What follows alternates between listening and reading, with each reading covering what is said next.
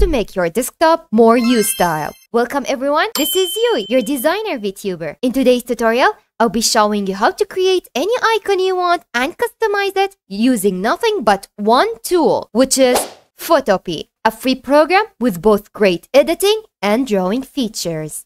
And for my non-artist fellow, do know that this tutorial is 100% art-free, so rest assured. What are we waiting for? Let's jump into it. Previously on Yui Design.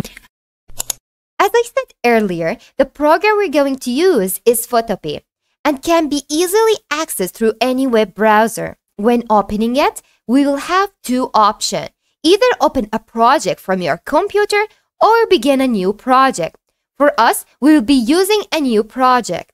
When clicking it, you will have to go ahead and choose your project canvas detail. Since we want to design a desktop icon, you will have to use one of these sizes for better results and quality. For most of my designs, I tend to go with the extra large size, which is 256 pixels.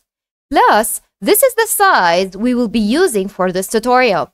After naming the project, change the width and the height to the chosen size. And most importantly, do not forget to change the unit of the measurement to pixel. Last but not least, in the background, change it from white to transparent for a colorless background. Then hit create. In front of you now is our canvas. In the center, we have our viewpoint where we'll be drawing or adding the elements. On the left side is the toolbar. No need to worry about most of them because we will only be using two tools. Crazy. The first tool we will be using is going to be the shape tool, but not the normal square and circles, but the custom shape.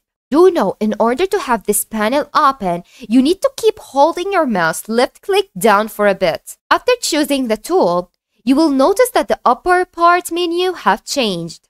Up there are all the details related from tools to colors, stroke, and so much more. Look here, I changed the color, then by holding it on the canvas, I drew the triangle. Of course, triangles are cool, but I did not do this tutorial to show you how to make your files all pizza, but to show you this. Crazy. When you click on this icon next to the shape, multiple and tons of different cool icons will appear, from phone icons, desktop icons, and even more categorized ones like food, money, and emojis. For me, you will never guess what I chose.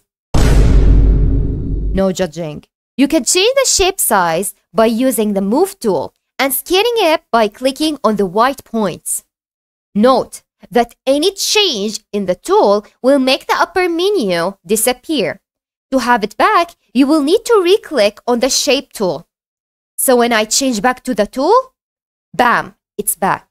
With the apple shape ready, let's change the color. Double-click on the color will open up the color picker menu. Same thing for the stroke, which you can also increase its width by increasing this bar. To add more details, you can create a new layer.